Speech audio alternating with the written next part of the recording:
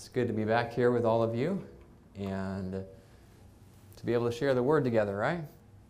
It's wonderful to always join together with God's people in God's house, right? It's a blessing. I know David said it's better to be in God's courts, right, than 1,000 days elsewhere. So we are blessed to be here. Well, before we get into the Word this morning, let's have a word of prayer. Our Father in heaven, we thank you so much that we can be here in this place of worship. We thank you, Lord, for this opportunity to study your Word. And we ask, Lord, for the special blessing of your Spirit, that you would teach us and guide us and impress us with the truth of your Scriptures. Lord, we know that you have a message for us this morning, and we pray that your Spirit would just impress that message upon our hearts and bring it to life, that we might see your truth in the Scriptures. For this, Lord, we pray and thank you in Jesus' name. Amen. Our message this morning is words spoken before God. Words spoken before God. I think about a story many years ago in the year 1505. That is a lot of years ago, right? 1505. A young man by the name of Martin was running through a forest in Germany. And as he was out there in that forest, something happened. He saw some large clouds moving his direction. Large, black, threatening clouds. And out here in Oklahoma, we're familiar with those kind of clouds. Those clouds had thunder and lightning in them. It was a big lightning storm. And that big thunderhead of those clouds came rolling over the forest where Martin was. And as Martin was there, giant bolts of lightning started striking, coming down into the trees, hitting the ground around him. And as you can imagine, he was utterly terrified. You're sitting in the midst of a bunch of trees with lightning hitting all around you.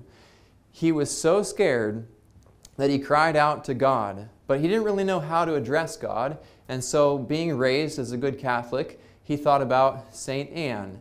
And he decided, well, I'll call out to St. Anne, meaning to get a message to God, right? And as he called out, he said, Lord, if you save me, I will become a priest. If you save me from this, I will become a priest and serve you. And guess what happened? Very quickly, the storm cleared right up. The clouds went away. And his life was spared. Wow. He was certain that this was coming from God. And what had he done? He had made a promise. He said, Lord, if you save me from this storm, I will become a priest. He made a vow to God. He made a promise to God. And he thought, you know, God saved me. I have to keep my promise. I have to become a priest. And this young man named Martin, we know him today as Martin Luther, right? Martin Luther, who was one of the major players in the Reformation, bringing back Bible truth to multitudes of people. Well, praise God for young people and anyone who keeps their promises to God, right? So he kept his promise to God, and he became a priest, and God definitely used him. Now, have we made promises to God before? Have you ever done that? Made some promises to God, or maybe thought about making promises to God? And the next question is, have we been faithful in keeping those promises to God? Sometimes we might not be, but have we been faithful in keeping our promises to Him? So today we're going to look at the Bible's counsel in regard to making promises, vows or promises. What does God say about these things? What are some of the examples we have in Scripture, and what can we learn about this business of making promises? We already read this morning about letting our words be few before God, right? He is God in heaven, so we better speak carefully before the Lord of all heaven and earth. Now, if we have our Bibles handy, we can turn over to Genesis 14. I'd like to look at the story of Abraham. Right there in Genesis chapter 14, we're going to look at verse 21 and following. Genesis 14, verse 21 up to 24. And here the Bible says, And the king of Sodom said unto Abraham, Give me the persons, and take the goods to thyself. And Abraham said to the king of Sodom, I have lifted up mine hand unto the Lord, the Most High God, the possessor of heaven and earth, that I will not take from a thread even to a shoe latchet, and that I will not take anything that is thine, lest thou shouldest say, I have made Abraham rich, save only that which the young men have eaten, and the portion of the men which went with me, Aner, Eshcol, and Mamre, let them take their portion. So I think a number of us may be familiar with this story.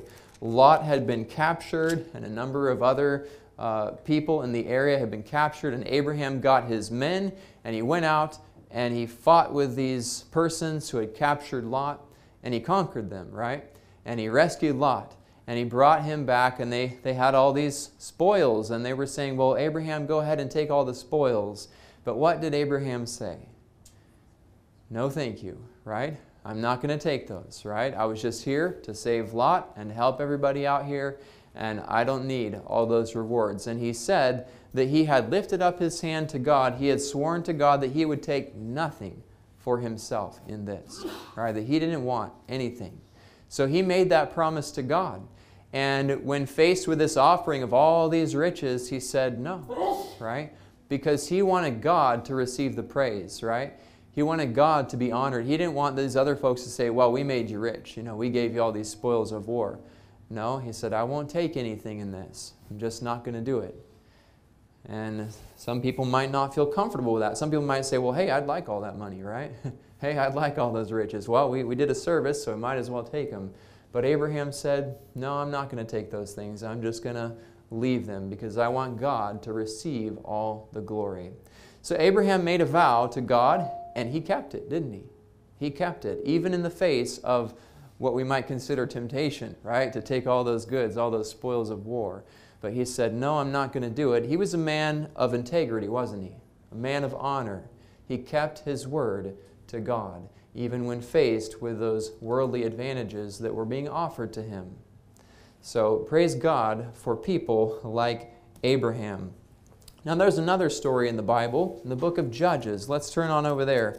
Judges 11. After the books of Moses, we should find Joshua and then Judges. Judges chapter 11. We're going to look here from verse 29. All right, Judges 11, verse 29. And this is the story of Jephthah. Are we familiar with this person in Scripture? Jephthah? Some people who know the story don't like the story very much. I wonder why. Well, we're going to read the story.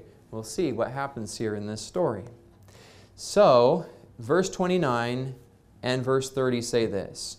Then the Spirit of the Lord came upon Jephthah, and he passed over Gilead and Manasseh, and passed over Mizpah of Gilead.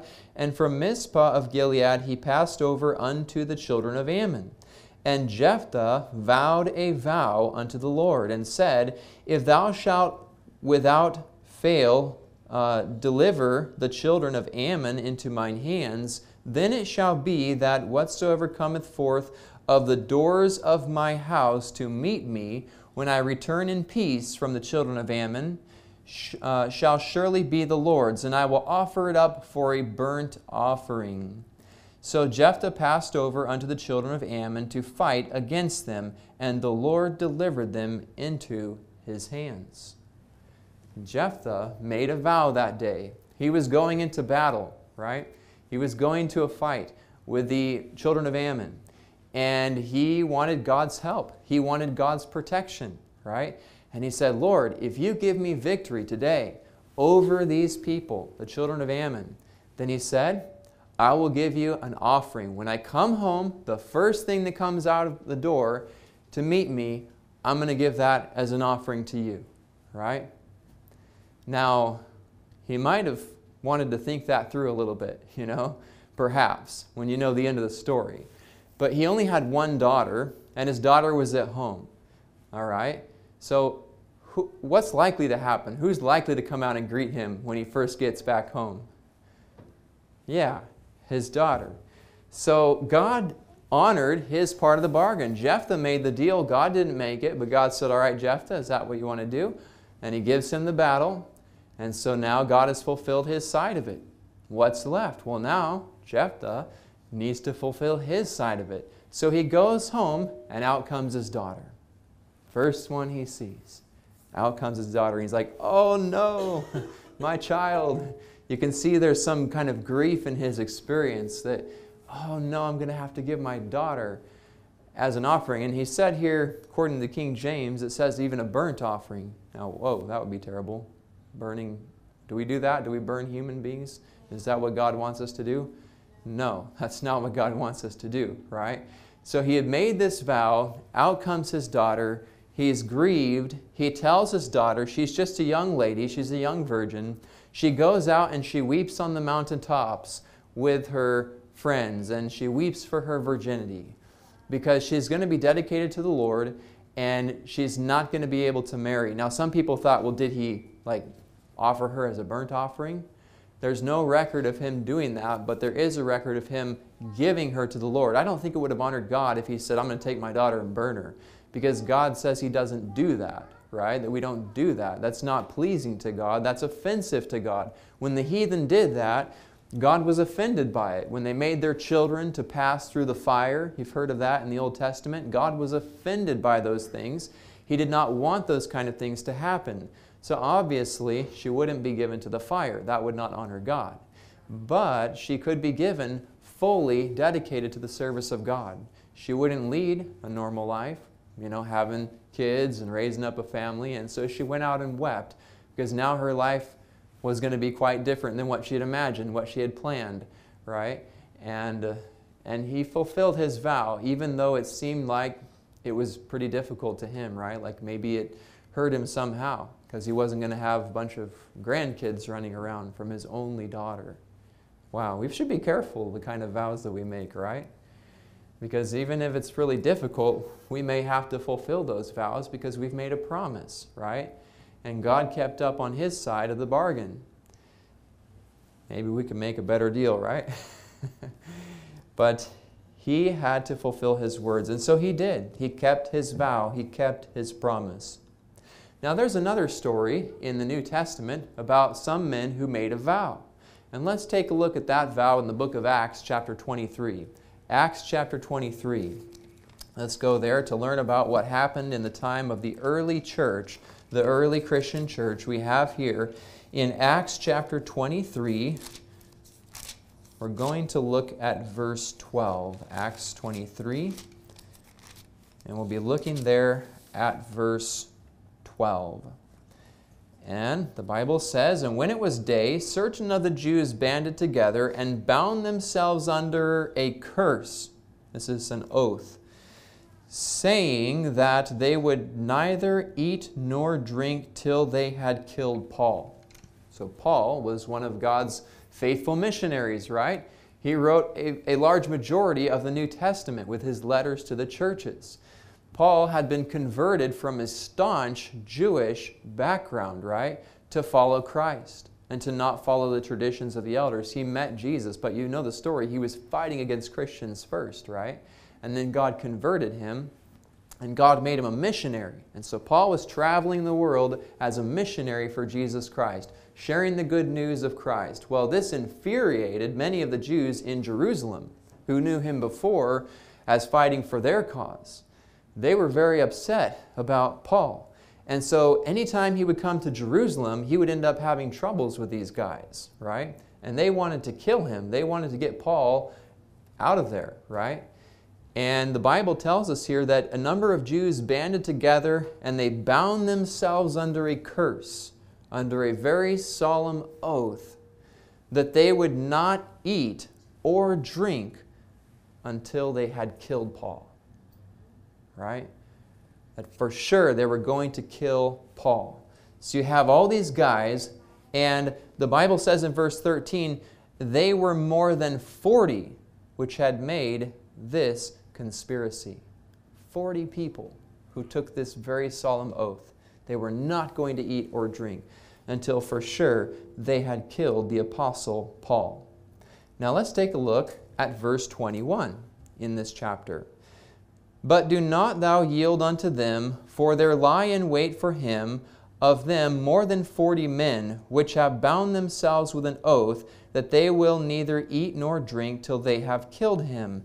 And now they are ready, looking for a promise from thee. So this was the governor, the guy who was overseeing, actually I think it was the military officer, he was overseeing the safety of Paul. They had taken Paul into custody, and a young boy related to Paul knew about the situation. He had overheard these men making the oath, and he went to tell the commander in charge. So he came and reported about these men and their oath. So immediately, the guy pulls together his troops, and he says, we have to protect Paul. We have to get him out of here, because all of these men are trying to kill him. So God, of course, was working for the protection of his servant Paul. And God pulled together all of these soldiers, these law enforcement personnel, to take care of Paul, right? To protect him. And so God was ultimately working in this. God was working fully to protect Paul. And notice what we find in chapter 24 and verse 27 of Acts. Chapter 24 and verse 27. This is what it says. But after 2 years, Porcius Festus came into Felix's room, and Felix, willing to show the Jews a pleasure, left Paul bound. So here we are 2 years later, and Paul's still bound in prison, but Paul's still alive. Paul hasn't been killed, amen? God protected Paul there in prison, in confinement, as he was there. So how about these guys? 40 guys, they said they're not going to eat or drink until Paul's dead. Well, 2 years later, Paul's still alive. So what happened to those 40 guys that swore under a solemn oath they were not going to eat or drink until Paul was dead? Well, either they died or they broke their oath, right? It's only one of two choices. Okay, you're not going to last 2 years without water and food. You've got to take something. So they had a solemn oath, and I sort of wonder how that played out. There were 40 of them. Did many of them, break their oath? Did all of them break their oath? Was it, some who broke it and the other ones just ended up in the grave? I don't know, right? Some people, they might not have changed their oath. They said, well, we're bound. So you have to be careful what kind of oaths you're making, right? If you do. God does want us to keep our promises, and He doesn't want us to be making promises and then breaking promises. But thank God for His mercy, right? Amen. We serve a merciful God. So let's find out what are some of the biblical principles and guidelines that God has concerning oaths or vows or promises. Does God have some biblical guidelines? Let's take a look in Numbers chapter 30. So, going to the Old Testament, looking at Numbers, the fourth book in our Bible. We'll look at Numbers and chapter 30. And there in chapter 30 of Numbers, we're going to look at verses 1 and 2. The Bible actually does give counsel on these kinds of things. Verses 1 and 2. The Bible says, And Moses spake unto the heads of the tribes concerning the children of Israel, saying, This is the thing which the Lord hath commanded. If a man vow a vow unto the Lord, or swear an oath to bind his soul with a bond, he shall not break his word. He shall do according to all that proceedeth out of his mouth. So, does God want us to be serious about what we promise to Him, what we say to Him? He does, right? He says, if we choose to make a vow to God about something, then we should do it. We should fulfill it. That's what God is saying. So He does give us counsel on this matter, right? God lets us know very clearly what His expectations are. If we, of our own free will, decide to make this promise to God, then the Lord expects that we will keep our word, that we will do it. When God makes promises to us, does He keep those promises? Can we depend upon God's promises? Can we take them to the bank, right? And know that they're good? Those promises are good, right? All of God's promises are good. All of them are true, right? And if God is this way to us, Isn't it right that He should expect us to be the same to Him, to be true and faithful? That we would develop a character like unto the character of God, where His Word is always true and we can trust it, and we are faithful also in our promises to Him, that we would have those same characteristics as the Lord has. I think that is a wonderful teaching there in Scripture, that God wants us to be true to our words. So it is a sin to break our vows before God. Let's take a look at Deuteronomy chapter 23. That's the next book in our Bible. We'll look at chapter 23 and verse 21. Deuteronomy 23, and the verse is 21. The Bible says here, "When thou shalt vow a vow unto the Lord thy God, thou shalt not slack to pay it, for the Lord thy God will surely require it of thee, and it would be sin in thee." So if we decided to break our vow unto God, the Bible says that would be a sin, right? That would be wrong of us.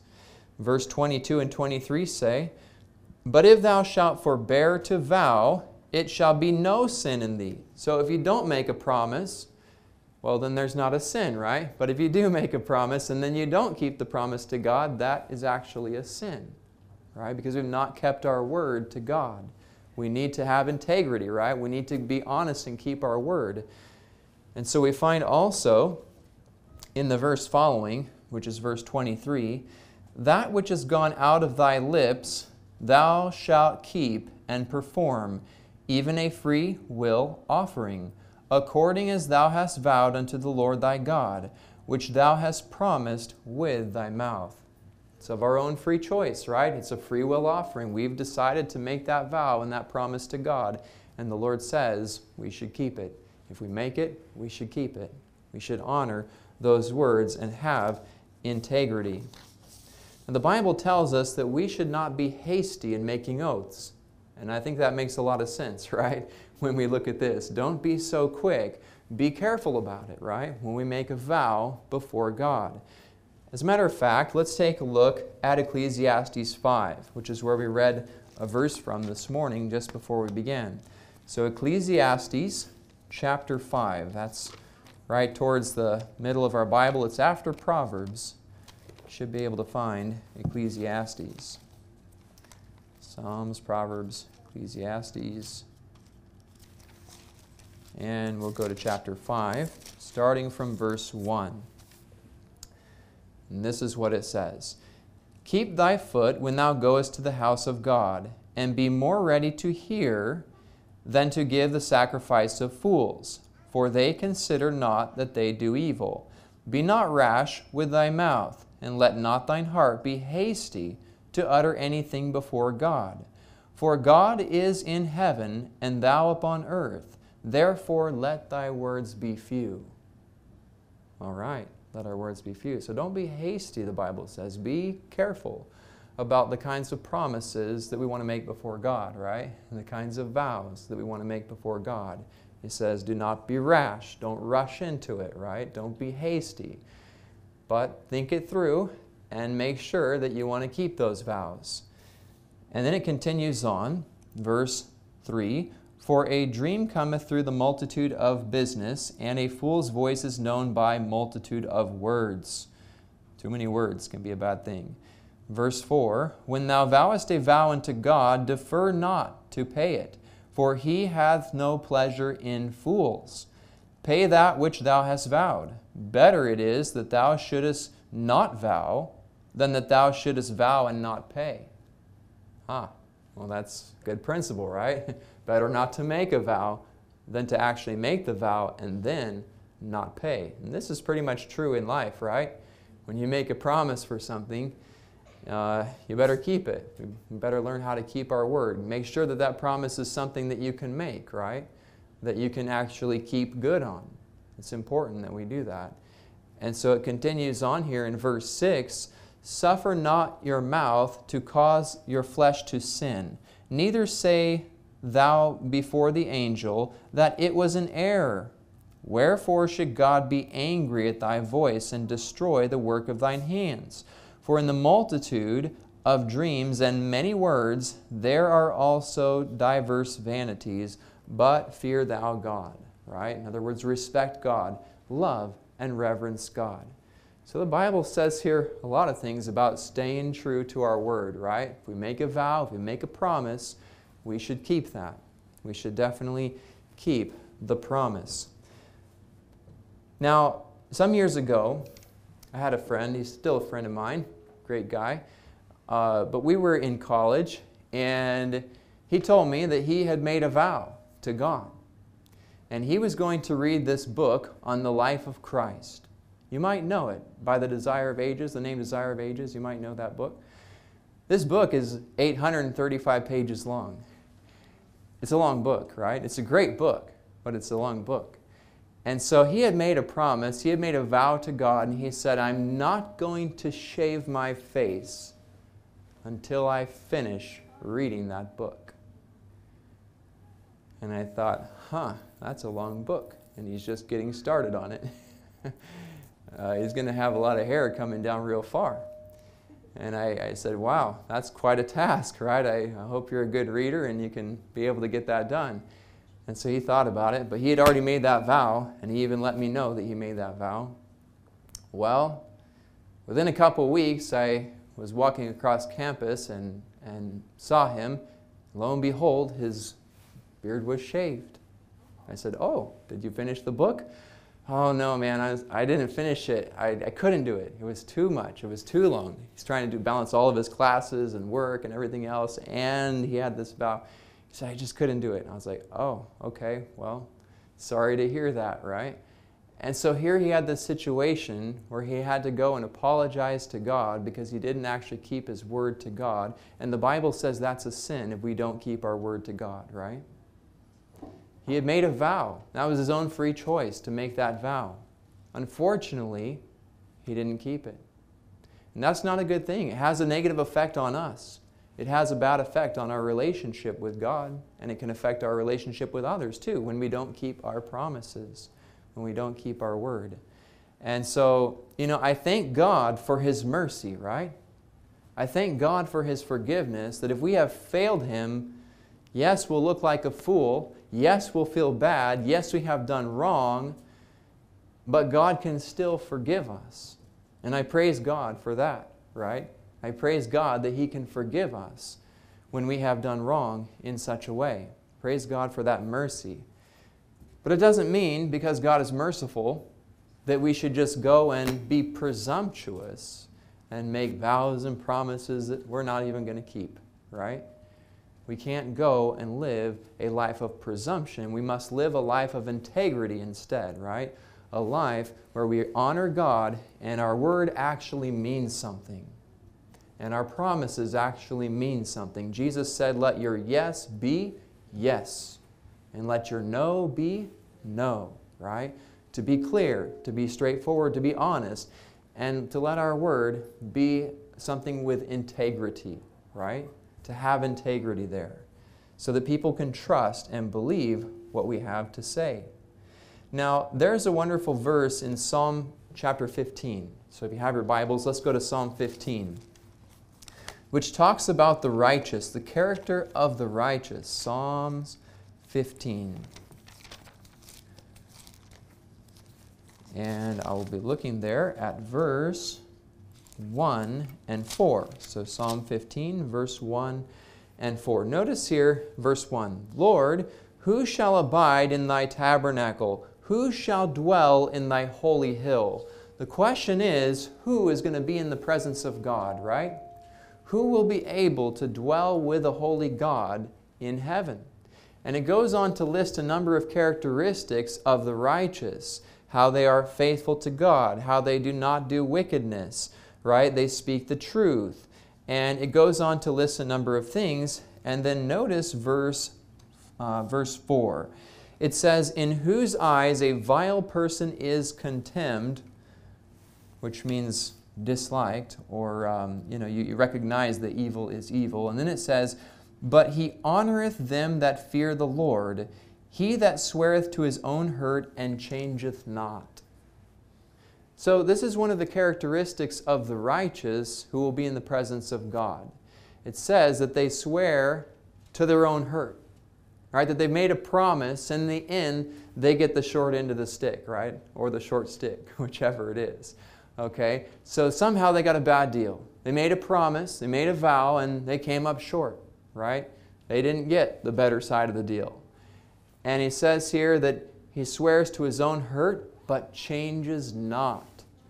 That even if I got the short end of the deal, but I still made a promise, and I decided to do that, and a promise is a promise, and I'm going to keep my word. It's better to have your integrity and lose the better part of a deal than to lose your integrity and have all the goods in the world, right? It's better to have our integrity and forget all the stuff and be true to our word. That's a lot more important, because you're not going to take stuff to heaven, but character you will take to heaven. Amen? We need to have a godly character. We need to follow God's way and to be able to make promises and not change, even if it's to our own hurt. I think about poor Jephthah that we read about this morning, right? But God blessed him anyway, and God blessed his family, even in their situation where he didn't exactly like the outcome, but still God made something good out of it. So, yeah, there's a lot we can learn about vows. And I think about the vows that Jesus made. Do you know Jesus made some promises to us? I mean, He's made a lot, hasn't He? There's a promise that Jesus made many, many years ago that He was going to come and give His life for you and me if we messed up, right? If we sinned. The Bible says that Jesus is the Lamb slain from the foundation of the world. We have that in Revelation 13:8. So Jesus from the very beginning promised that He would come to this earth and give His life in exchange for our lives if we had committed sin and were worthy of death. He made that promise. Now, do you think Jesus really wanted to lay aside all the comforts of heaven and the praise of the angels and come down here to this messed up world and walk among us and then have His face spit on and be mocked and beaten and hung on a cross with a crown of thorns piercing His brow? Did Jesus really want to go and do all that? Like, was it for His personal good? I don't think it was for His personal good, right? But the Bible says that He endured the cross, right? He endured it, despising the shame because of the hope and the joy that was set before Him, right? Because He knew that on the other side of all this suffering, something good was going to happen. That you and I could be saved, right? That we could be saved from death, saved from our sin. And Jesus said, you know what? It's worth it. And when Jesus came down to the moment of fulfillment, you know that's the most critical moment, isn't it? Right? When you're thinking about something bad in the future that's coming, you're like, oh, I still have a while. And in Jesus' case, He's like, I still have a couple thousand years, you know. I mean, just think about it. He's had a long time to think about this plan. And He was waiting for this appointment for thousands of years to come here on this earth and die for us, right? We don't have appointments scheduled that far in advance, do we? But He did. So He came down to it, and the most critical moment is like when you're right there. Like it's going to happen, you know. Pretty much this is either you go and do this or you don't go and do this. And we see that moment for Jesus when He was in the Garden of Gethsemane on Thursday night before He went to the cross the next day, before He was taken captive by the soldiers and then mocked and beaten before the priests. Before Jesus went into that, the Bible says that He was in the Garden of Gethsemane on His knees. He was praying for help because He knew that in His own strength, He was weak. As a human being, He was weak. In His own strength, it wasn't enough, right? Jesus constantly depended on His Heavenly Father. He constantly depended on God to be able to keep His promises, right? So He knelt there in the garden and He prayed, Lord, if it's possible, let this cup pass from me, right? Nevertheless, not my will be done, but your will be done. Jesus surrendered His own will, His own desire to the will of the Father. And when Jesus surrendered to the will of the Father, He won that victory on His knees, right? He won the victory of Calvary right there on His knees in the garden. The Bible says that God sent angels to strengthen Him, to brace Him for what He was about to do. And when those soldiers came marching up to him in the garden, Peter was ready to pull out his sword, and he did. Took a man's ear off, right? So yeah, he was like, let's fight. Like, we're going to take these guys down. But Jesus said, no, Peter, this is not the way we're going to do it. He said, I'm going to go. And so when they called out, where's Jesus? He said, I'm right here. Jesus didn't go running. He didn't go hiding. He said, no, I'm here. He was ready to face it. He knew what he had to do. He knew what the promise was, that he was the Savior and he had to die for the sins of the world. So he said, I'm not going to run. Yeah, it's going to hurt. Doesn't feel good. It's shameful. But I'm going to do it. I'm here. I'm not going anywhere. And those soldiers came up to him and they were shocked by it. But they took him into custody, and Jesus went through with the entire ordeal, and he hung on that cross for you and me. He hung on that cross for our sins because we have not been faithful to God. We have broken our vows to God in many ways, right? Jesus hung on that cross to pay the price for our sins, to show us what it means to answer before God. I praise God for the love of Jesus. I praise God for the integrity of Jesus, that he didn't just turn and say, I'm not doing it, forget that cross. No, he said, I'm going to do it. And he prayed, and he got the strength from God. We in our own lives need to depend on God's strength, right? We need to depend on him. He is the one who can give us a life of integrity. He is the one who can help us to be true to everything, to vows or whatever it is, to be faithful to God. We need to hold on to Jesus and have that grace and strength. Amen? We need to hold on to him. And as I think about our lives, we have a number of vows that we make in life, hopefully not too many. But some of those vows that we make are baptismal vows, right? This is one of the vows that we make in our lives. When we come to the Lord Jesus and we are baptized, we are saying, Lord, I'm going to put away the old life. And I'm promising to seek you and to live a new life, to walk in Jesus Christ. When we are baptized, we're saying that. We're making a promise to God before witnesses, aren't we? That we are going to be true to Jesus Christ, that we have decided to leave the old life behind, to not follow the world, but to follow Christ.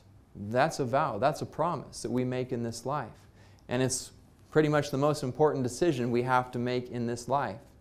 Now, I would say probably the second most important decision is the decision to marry somebody, right?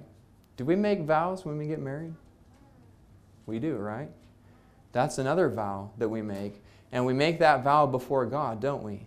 Before God and witnesses, that we are going to be true to the other person, right? And they make the same vow to us, that they're going to be true.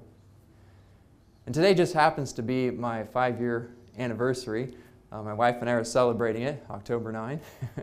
So, yeah, 5 years ago, on this day, we were married. We made vows, right? And, we've been true to those vows. 5 years later, praise the Lord, right? And, I want to keep being true to those vows, amen? To keep on all the way. Because in those vows we say, until death do us part, right? Until death do us part. And the Bible actually makes that rule, doesn't it? It says that we're bound to each other as long as we both shall live. The Bible actually teaches that. So yes, there are vows that we make in this life, and God wants us to be true to these vows. So this morning, as we're thinking about the vows that God wants us to make, I wonder, would we like today, this morning, to affirm our vows? To say, Lord, I made a commitment to you, and I want to be true to that commitment. I want to be true to Jesus Christ. That's one of the vows that we could affirm this morning. And if we're married and we've made vows in that way, would you like to also say, I want to be true to those vows, true to those marriage vows? And I know, we've talked about it, not every life has been perfect, right? Not every decision. We've had, problems. Some people may be listening to this recording, may have been through a situation of broken vows and unfaithfulness. That's a hurtful thing, isn't it? It's a very hurtful thing. But God's calling us to a new way in Christ, right? We can't go back and change the past, but we can make our choice about the future, amen? To say, Lord Jesus, I'm going to follow you. I want to be true, and I want to be faithful to keep my vows before God, whichever vows those are. So this morning, if you'd like to be faithful to the vows before God, whichever vows those are, would you like to stand with me this morning and say, Lord Jesus, help me to be faithful? Lord, I want to be faithful to those vows, whether it's baptism vows, whether it's marriage vows, or maybe it's some other kind of vow that we have made in our life. Let us say, Lord, I want to be true to you. Help me and strengthen me as you strengthen Jesus to face the cross. Lord, may you strengthen me. Amen. Let's pray together as we close. Our loving Father in heaven, we thank you for your mercy. We thank you, Lord, for your love and your blessings in our lives. We thank you that you give us so many incredible teachings in your word about how to be true and how to be faithful. Lord, we want to say this morning that we would like our vows and our lives to be faithful, that we would be faithful to our significant other, that we would be faithful to you with our promises to follow Jesus Christ, with our baptismal vows. And Lord, in all things that we say or do, let us be faithful and true, that people can know that our words actually mean something, that we are following the example of Christ, and that we are living a life of integrity and honor. I pray, Lord, may it be so for all of us. For this we pray in the name of Jesus. Amen. Thank you so much, you guys. God bless you all, and we'll see you next time.